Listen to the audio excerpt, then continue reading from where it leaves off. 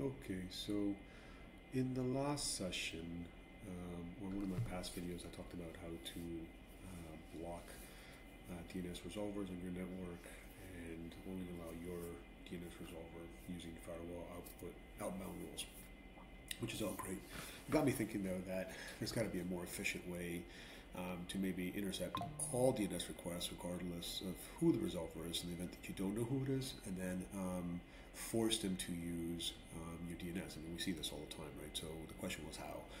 And the answer is pretty simple. It's using something called NAT, Network Address Translation. And via my Ubiquiti system, I'll be able to do that using the routing rules. And I want to kind of show you what that looks like. So if we go back over here to my test environment, we can kind of run a quick check and kind of see where things are. So I'll just go to verify DNS leak test, and you'll see here that I should be going to Cloudflare, which is what to be expected. User set it here manually. So a user set their resolver locally on their device, and now what we want to do is we want to hijack that and send it to our preferred provider. So we'll take a look at that. So here on the right hand side, I'm in my gateway, my DreamPro machine, and I'm going to navigate to routing. And then in routing, I'm going to navigate to network address translation, NAT. For this, we're going to specifically focus on destination. All right, so we'll create an entry, and we're going to say redirect DNS traffic. And then I'm going to set the interface to be default.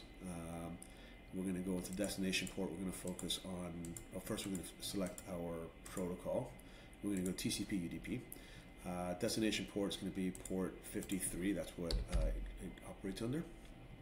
And then the translated IP address, this is kind of where you want the traffic to go. So I'm just going to send it to the clean browsing free resolver family filter. And the translated ports, of course, are going to be 53. Now, if you have a custom account with us, you can just put whatever value is issued, but I just kind of want to show you what it looks like. So if I now add this, I'll have a new redirect DNS traffic rule. And in your router, you probably have some kind of NATing capability. This is essentially what you want to do. How do you identify where traffic's being sent, hijack it, and send it to your preferred destination?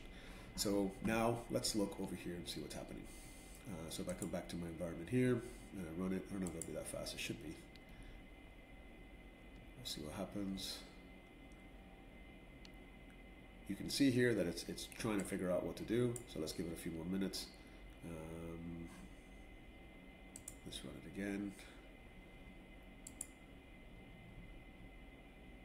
There it is.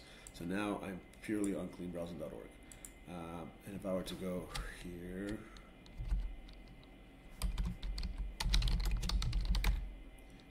you can see that my DNS server is still going to 1111.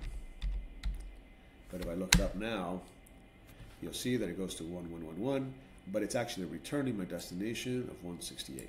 So it's doing exactly what we wanted. The user changed their local settings. It sent it to our router. Our router did, address translation to send it to our preferred destination. So even though the user has it at 111 or 888, it gave them a success, but it gave them a success via your preferred resolver. So hope that helps. If you have any questions, let us know. Thanks. Bye.